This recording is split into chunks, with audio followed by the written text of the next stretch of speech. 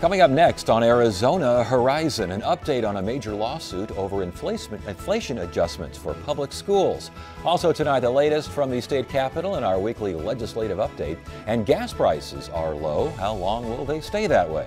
Those stories next on Arizona Horizon. Arizona Horizon is made possible by contributions from the Friends of Eight, members of your Arizona PBS station. Thank you. Good evening and welcome to Arizona Horizon. I'm Ted Simons. A major lawsuit over inflation adjustments to state spending for public schools is still on hold after a judge backed off her original order to start negotiations and instead recommended that lawmakers and school officials work out a deal.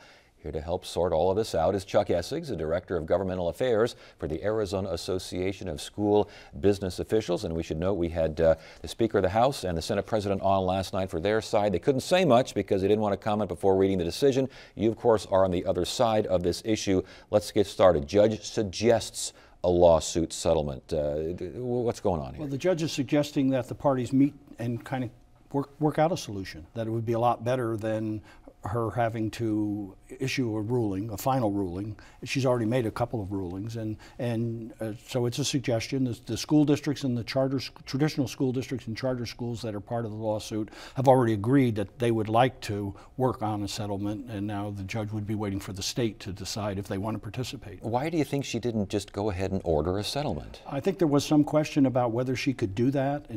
Certainly she can make rulings, but the question is, could she require a state agency to actually participate? Will and should schools participate? Definitely. We want to settle this. It's gone on way too long. For example, we have now all the students who are currently in high school, the students who graduated last year, were never in a high school classroom that was fully funded. The students in elementary school now, they're up to, and this is the School Boards Association, I thought, put this together very well. They're all the way up to 5th grade without being in a classroom that's been fully funded. So we need to get this behind us and move forward. I know one of the attorneys on the school side said that the negotiations, if they take part in these negotiations, they must be done in, quote, good faith. What does that mean? I know what good faith on our end is to sit down and really work together. Just as if you and I were involved in a lawsuit, each of us working in good faith means we really want to solve the problem. Let's get back for those who aren't completely up to speed on this. And this is, at once, it's very simple, but it's also very complicated. What does the lawsuit deal with? Back in 1980, when the voters of this state approved Proposition 301, they included in there an inflation adjustment, that the legislature each year should adjust the funding formula to schools to keep pace with inflation up to 2%. If inflation's more than 2%, then the maximum increase is 2%. And that was to happen every year going forward. In the 90s, schools lost a lot of ground to inflation. And the legislature did that for a number of years, fully funded the inflation that was provided by the voters in Prop 301, and then in 2009, 2010, when the economy went bad, they tried to only take a small portion of the school funding formula and say, we'll just provide an inflation adjustment for that, and that meets the requirements of the voters. I think the state said that they had gone ahead and funded more than inflation adjustments earlier, so that explained why they could do less later. But that's not what Prop 301 says. The Prop 301 says you take the funding from the prior year and you increase it for inflation. If you don't do that, you lose to inflation. Your inflation's going to eat into the dollars that you have available. I know semantics are playing a big part in this, as it often does, as they often do, in terms of the law. But it sounds that the proposition reads to increase the base level, as you said, or other components of the revenue control limit. And what the legislature is saying, or means either the base level or other components, and they have funded those other components. Make sense? But that's not what it says. The Attorney General, when Janet Napolitano was Attorney General, she ruled that you have to take it together.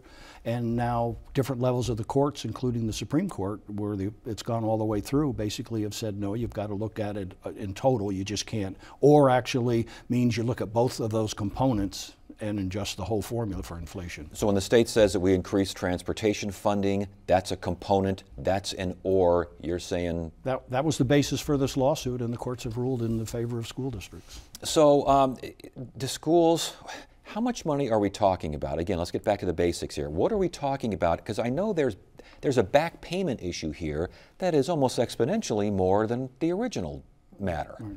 Well, first thing going forward, it's about $320 million a year. And the thing that's critical is this goes on, the voters didn't put a timeline on this. This goes on for 10 years, 20 years, 30 years. So if we don't do it right this year, it's going to affect school funding for every year in the future until the voters change that provision. And just to show what the magnitude of it is, if you just go back to the years they haven't done it in the past, since 2009, 2010 school year, that's over $1 billion that schools were shorted. And that's what the state would owe districts if the court actually continues with the ruling, if you've got to make those back payments. Now, originally we had heard that there was some sort of offer from schools on the table, something along the lines of $1 billion, or cutting that, getting rid of the back payment and just going straight forward with the base amount as it is. Is that, first of all, is that accurate? And secondly, is it still on the table? Back in October, the schools made that offer and the state never really responded. But basically, what it was so important to get this right going forward is that the school people said, do it right starting now and going forward, and we'll forgive you and not require those back payments to be made. And that was $1.3 billion, it was estimated. Where did that offer go? Nowhere. It's just kind of laid around and took a nap or something and didn't go anywhere. Well, with that in mind, then, is that kind of an offer still on the table? I think schools are so anxious to get this thing right and get it moving forward and get the money into the schools that I think they would still continue that offer, is to waive the back payments. And the other important thing, this affects a lot of kids in the state because it's all of the traditional school districts and all of the all of the charter schools are part of this lawsuit now. What about interest on that amount that is owed? What happens to that? That's never been brought up. You know, it was kind of, they looked at what would have been paid had it been paid properly, and I don't think interest has ever gotten into this debate. Will it get into this debate? Well, hopefully it won't, because hopefully the state will work out a settlement that schools find acceptable. We're okay going forward, and we would waive that $1 billion of back payments. If I'm from the legislature and I say, all right, here's the deal. We did spend more than required earlier. We don't have the money now, and we didn't have the money back when we started easing off on this thing. Let's just take it, give us the credit, and we'll get it down from 317 or 320 million. It knocks it down to 80 million, and we'll go from there. Is that something the schools would consider? I don't believe so. Because? Because the court's already ruled that you can't do that. You have to take the base level from the prior year. If you put extra money in the prior year, that's great. But if you don't keep adjusting that as you move forward in inflation, that money will just be eaten up by inflation. So schools are pretty adamant that we need to have the formula as it was written and as the courts have approved it, that it's take prior year inflation and fund it going forward. How adamant are schools? How far are schools prepared to go on this? It's hard to, I think as far as it needs to get this thing settled and get it moving forward. But the important thing is, this is not a one-year decision. If we don't do it right today, it's going to affect schools for 10, 20, 30, 40 years down the road, because it builds off of where we are today. And I was going to say, last question here. You've been quoted as saying this is one of the biggest legal decisions in Arizona education history. Is that why? Yeah. The down the road aspect? Because it's really simple. You go back and look the last couple of years that they didn't do it, it was $1 billion. We'll figure out how many billions of dollars that will be if we don't get it right and settle at the right number going forward. So the judge is recommending you guys get back together.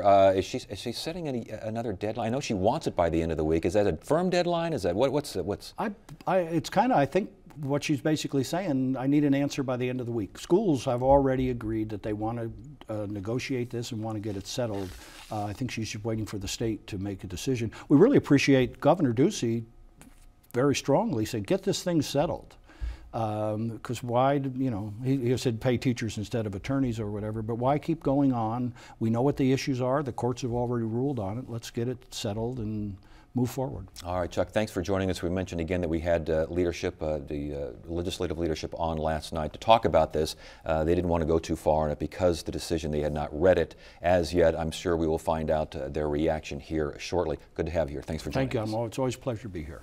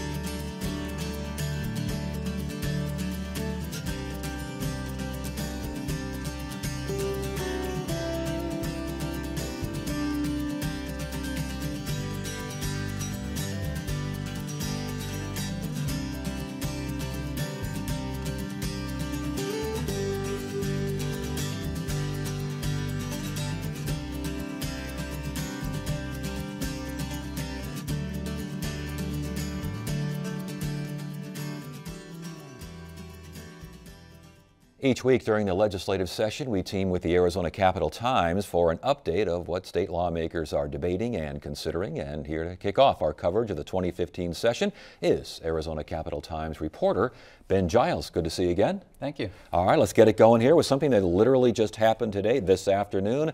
Looks like we got a high school civics test ready to be signed into law. Yeah, a new high-stakes test, a new graduation requirement for high schoolers.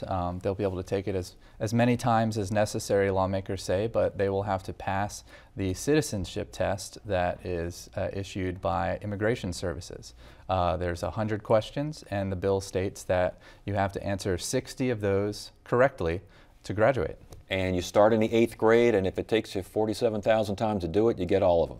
You know, there's not actually a lot of detail in the bill about how the test is going to be administered, and that is one of the complaints from the schools, from teachers' unions, that this is an unfunded mandate that they claim the lawmakers don't understand, that there is going to be a cost to this, whereas the lawmakers were arguing these are things that students should already be learning, that they should already know. It should be an easy test to pass, so why should it be so difficult? Why should it be so costly to administer? I would imagine that the 60 out of 100 questions, that does seem to be not the sturdiest of requirements here. And if you can retake the test year after year, that seemed to be, I would think you'd be able to fold those into your regular civics studies, wouldn't you? It is a pretty low threshold as far as, you know, a passing grade for a test goes. I think the point that a lot of teachers made in committee hearings, this was rushed through the Capitol today in committees in the House and Senate and then on the floor of each chamber, was that because it's so easy to pass, because we're already teaching it, why are we wasting this classroom time to assess it? It was almost as if some of the teachers were offended by the idea that this needs to be tested. And some even made the point, and a lot of Democrats on the floor made the point, that this is a regressive test, that just this rote memorization of facts about American history is actually regressive from the types of civic lessons that teachers are trying to impart on their students now, which is more of a critical thinking mindset about how government works. Is this as much about the legislature showing Governor Ducey that they can work together? This is fast track. The governor called for this in a State of the State address. They got it done pronto. Is this kind of a goodwill gesture to open things up here? I think in a way, yes, and it is a part of a larger national push. Arizona is not the only state that's considering passing a high-stakes civics test as a graduation requirement. But certainly I think both the governor's office and Republicans at the legislature wanted to show they can work together, they can agree on things, and they certainly did that today. And there was bipartisan support from some for the bills. There were Democrats who voted for this test. So we're the first state, as soon as the governor signs it, the first state in the union for that. There's a proposal to change the Voter Protection Act out there. This is not the first time we've heard of something like this. But talk to us about what this means and what it would mean as far as initiatives that folks vote on. Well, the resolution hasn't been introduced yet, but Representative J.D. Mesnard has said that he'd like to change the requirement for what triggers the Voter Protection Act, which was approved by voters in 1998, as a direct result of the legislature the year before overturning the first time Arizona passed medicinal marijuana. In 1996, with 65% of the vote, they approved it. In 1997, the lawmakers came back and said, we think that was a misinformation campaign. We don't think it's the right thing to do. They repealed it. So what the people said was, we want to protect these initiatives, these ballots, these statutory ballot measures. So now the lawmakers have to, if they want to change those laws approved by voters, overwhelmingly vote to support to change it, and only vote to support to change it in a way that furthers the intent of the bill. They can't really change it virtually, is the argument. So this idea is what? Simple majority? Well, right now, those protections that I just described, those are triggered by a simple majority vote of the people. What Mesnard's proposal would do is require a 2/3 majority vote of the people to trigger those protections. Now, a simple majority would still approve the statutory change that voters are voting on, but that means that lawmakers in the very next year could come back and change it or repeal it if they chose. So a simple majority means it passes, but it's still available to be messed around with by the lawmakers. Correct. 2/3 majority means you can't touch it the way it is right now. Ironically, this idea has to go back to voters, does it not? It's a constitutional amendment, which is why a resolution has to be introduced to send it back to the ballot. So if you want to basically lessen the number of instances in which voter protections would occur, you have to convince the voters that that's a good idea, and you have to get a popular vote to approve it. So is it likely at all that voters will weaken a protection that they have in this process? You know, folks who push citizens initiatives, environmental groups, certainly the lobby to legalize marijuana, which is going to be a big push in 2016, they say no. They say that this is not going to be an easy sell, and they can't imagine that the voters would want to weaken an authority that they have, which basically they argue is born out of an idea that the legislature isn't always reflective of the majority of the people. Last question before you go. I know that there's an idea as well to keep candidate addresses secret. What's that all about? Not just candidates, but also if you win, you would continue to have your address be kept secret. Sitting lawmakers as well. Lawmakers, really any statewide publicly elected office this would apply to. The idea of being born out of a privacy concern and possibly a public safety concern. Representative Kelly Townsend expressed that she has at times felt threatened by maybe strangers being on her property or placing things near her home. There were instances during the campaign season where nasty notes were posted on signs near lawmakers' homes. So they're worried that people know where they live. But they're worried, and yet how are you going to, I mean, if these addresses are secret, how do folks know if the people are in their proper district? How do they know if they haven't moved around? I mean, and that is the issue, because the idea is if you want to make sure that you're being represented properly, or specifically if you want to make sure you're being represented by someone who lives in your district, who lives in your neighborhood, you can, via public records request, go to the Secretary of State's office and find out where they live and see if they truly do live there. And that has been an issue that's popped up numerous times in the last 3 years or so, where lawmakers' residency has been challenged. So it's not something that is uncommon for someone to question whether or not a lawmaker actually lives in the district they claim to represent, which they're constitutionally required to do so. So how likely is something like this, if it gets far, how far does it go? You know, it's hard to say. We've heard from certainly folks who have been a part of these former legal challenges that no, this doesn't stand a chance. And there was even a former state senator, Ron Gould, who said this is almost an un-Republican thing to propose, that you're supposed to be sending your neighbors to represent you, and wouldn't it be nice to know where your neighbor lived? Or even the fact that as a lawmaker or as an elected official, you should be out amongst your people. It's not that hard to find you anyway. Oh, why should your home be kept private? All right, we'll keep an eye on that one. Ben, good to have you here. Thanks for joining us. Thank you.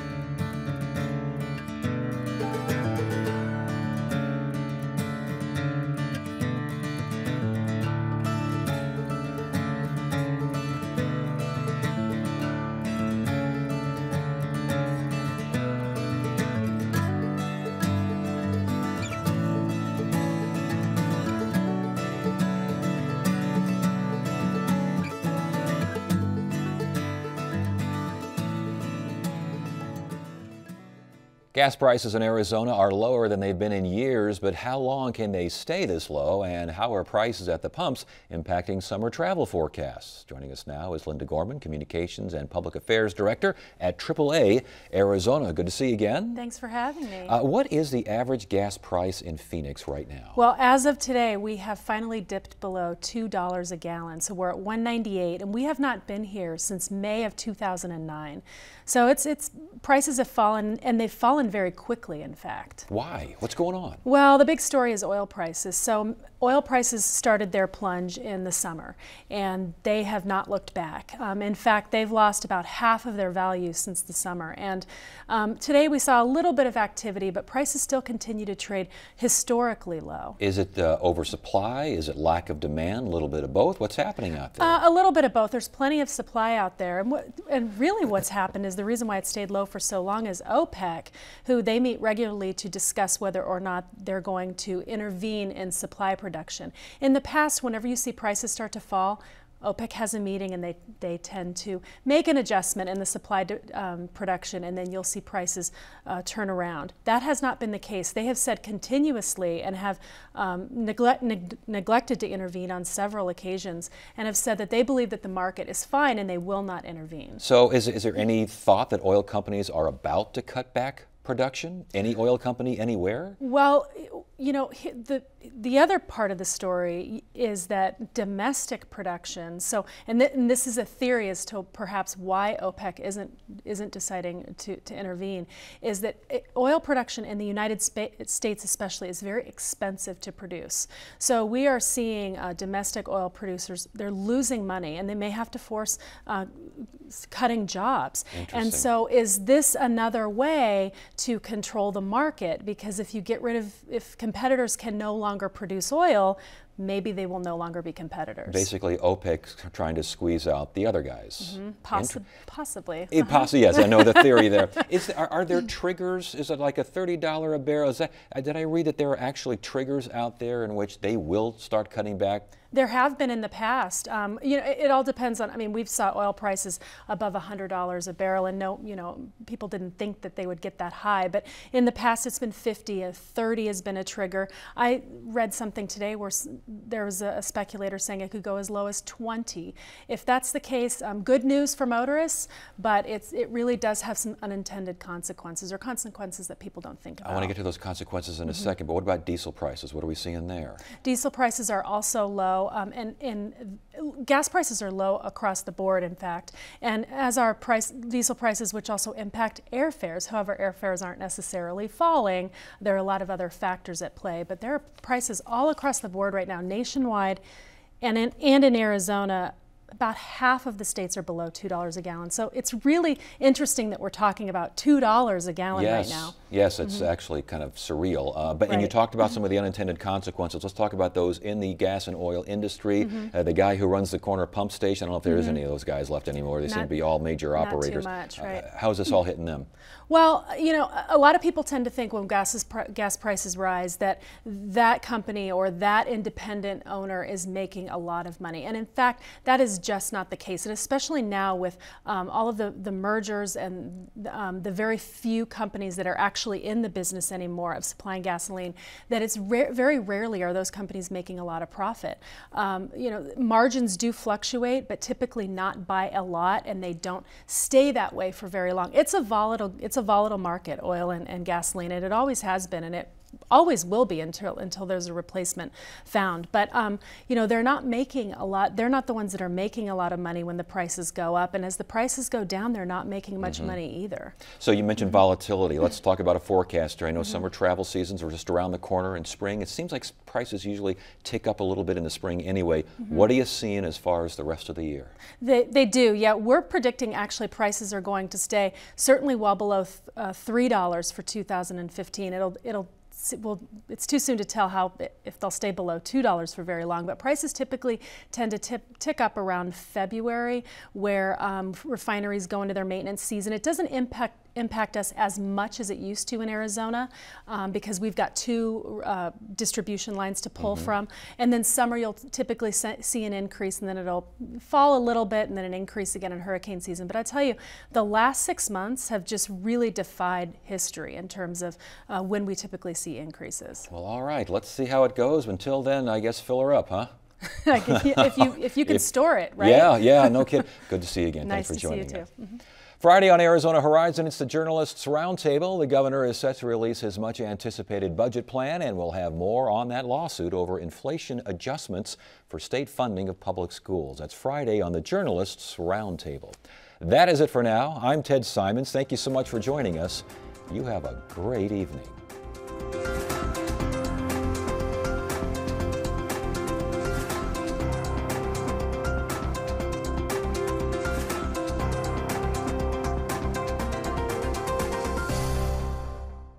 Arizona Horizon is made possible by contributions from the Friends of 8, members of your Arizona PBS station. Thank you.